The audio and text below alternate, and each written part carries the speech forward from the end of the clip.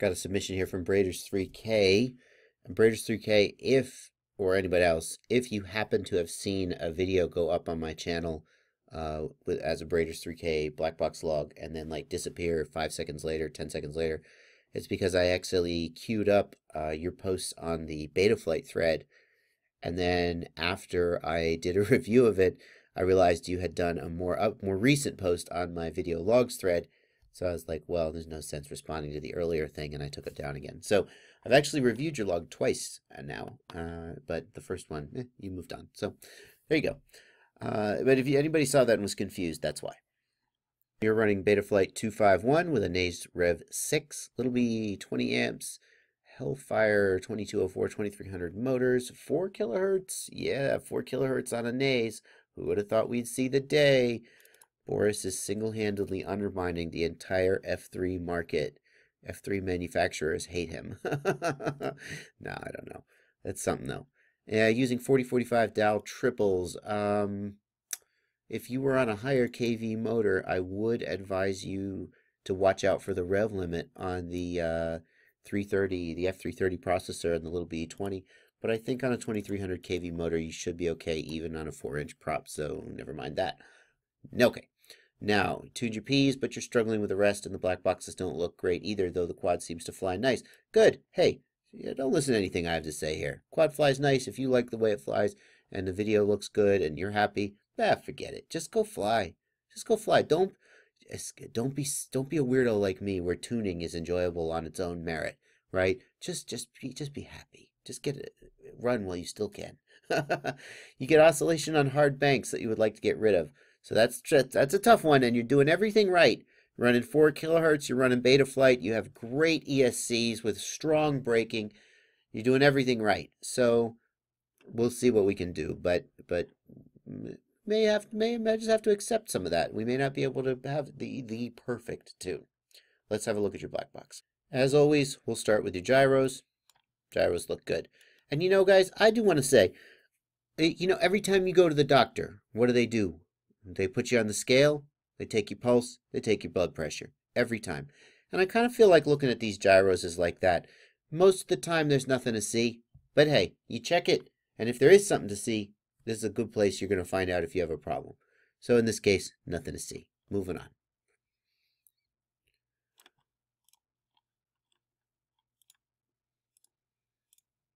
Let's take a look at roll. If we look at roll, I like what I see so far. I see that the P term is active. It is moving up and down.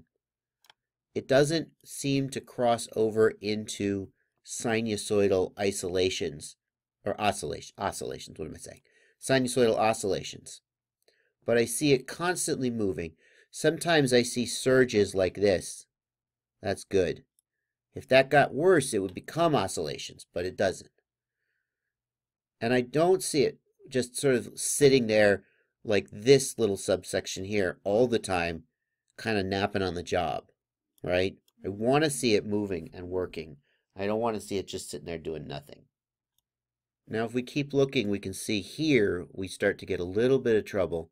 This kind of spike here, and then it goes into a little bit of a sort of damped ringing. Notice that the magnitude of these oscillations sort of arcs downward like this. That is a P-term oscillation. Notice that they're regular spacing, mostly regular spacing, so the frequency is kind of regular, and the oscillation goes strong and weaker. And that's a P-term oscillation. Now that by itself is not a problem. Who knows what was happening in this flight at this moment.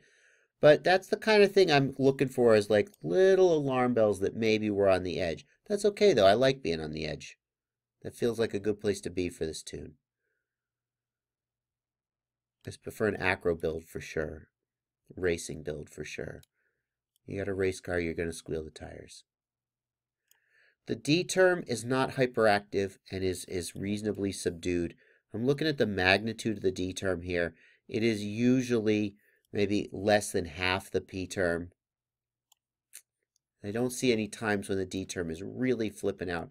Here we're doing something more aggressive. The throttle is up, the P term is working, and the D term gets active, but it doesn't flip out.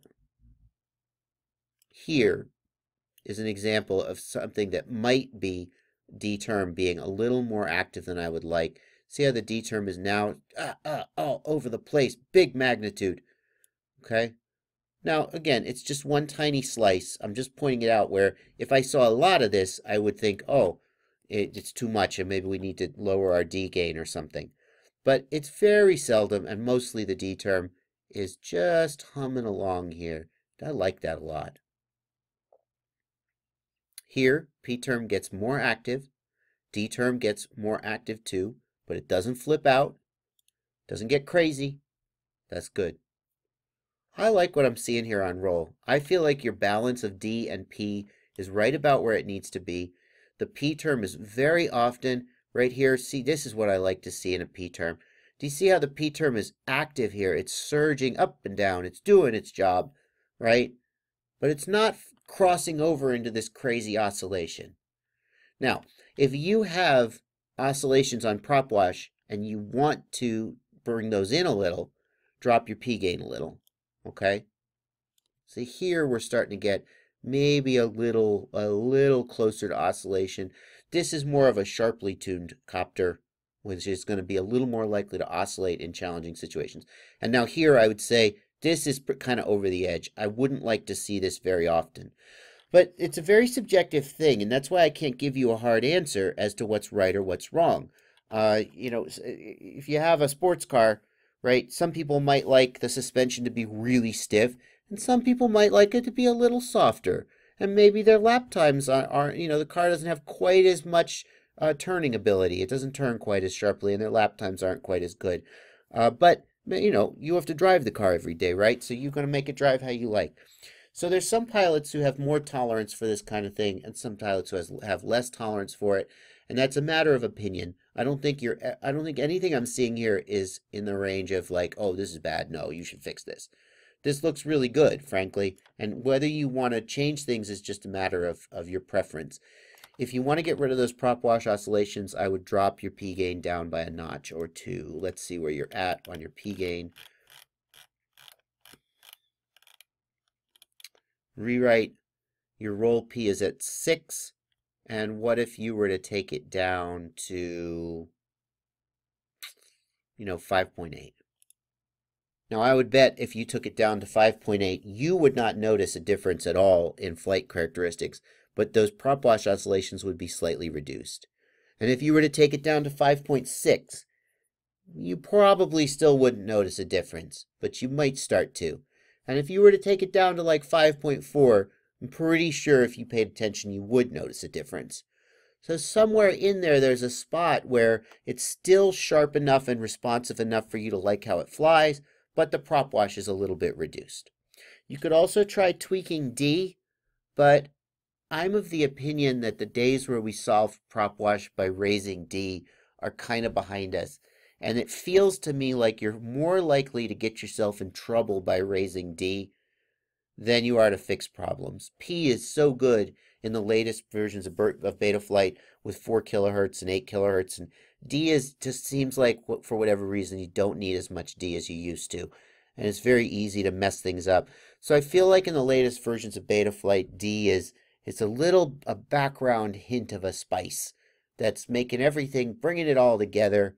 But it doesn't need to be very dominant. The P really needs to be the most dominant thing, okay? Let's take a look at your other axes, but I'm basically just going to apply this same logic looking at the other axes. Well, the pitch for sure.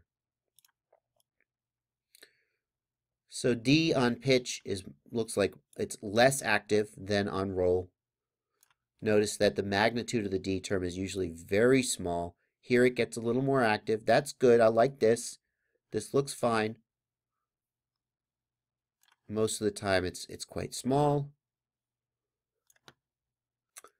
So here it's getting a little out of line, but you're at a higher throttle, so that's sort of normal. No problem there. P, you don't see a lot of surging in the P, do you? The red trace, the P trace. you don't see a lot of surging. Here, it's getting a little active and your throttle is high. But a lot of other times, the P term is here just kind of loping along. And I might like to see it working a little more. So it feels like if this were my copter, I would raise the P gain a little more on pitch. I don't really ever see it get into oscillations. Look at like right here. It's just kind of do. It's not surging. It's just a straight line. And I would rather see the P term surging a little bit, kind of like a horse pulling at the reins, right? Right, as opposed to just trotting along, taking its time, being cool. I don't want that out of my P term. So I feel like this P gain could come up a little bit on pitch. And if you want to, find a spot in your trace where you have a prop wash oscillation and confirm that it's not on the pitch axis, but on the roll axis, which it probably is. And then if we look at yaw, D on yaw is almost non-existent, and that's fine. Yaw doesn't need a lot of D.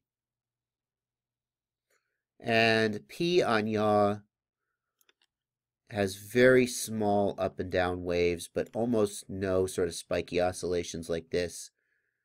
So it feels like P on yaw could probably come up a little, since normally we see at least a little bit of noise on the yaw P term.